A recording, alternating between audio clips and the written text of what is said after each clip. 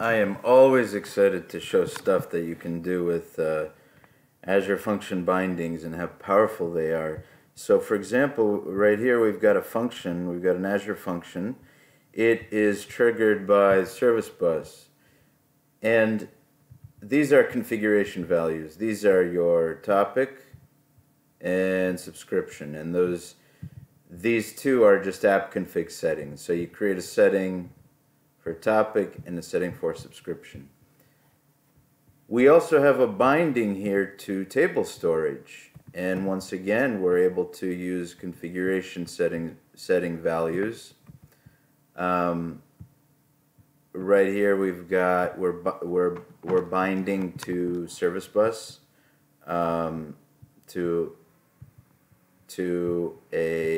with an async collector, such that we can simply execute add async.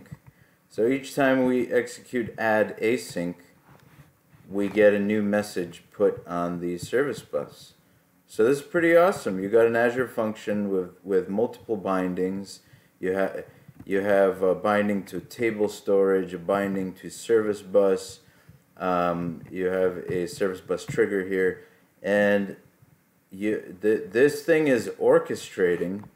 This Azure function is orchestrating. You can think about it that way. It's orchestrating all of these different Azure services into one little function.